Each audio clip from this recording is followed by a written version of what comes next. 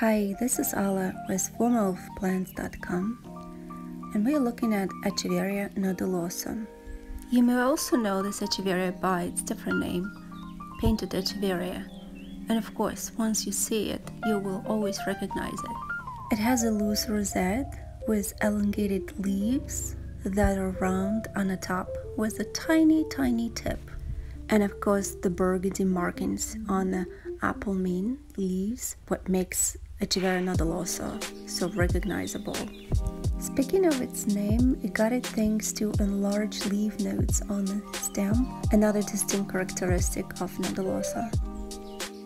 The leaves are velvety to touch, and under stress, the markings turn into the deep red. Learn more about different succulents on our channel.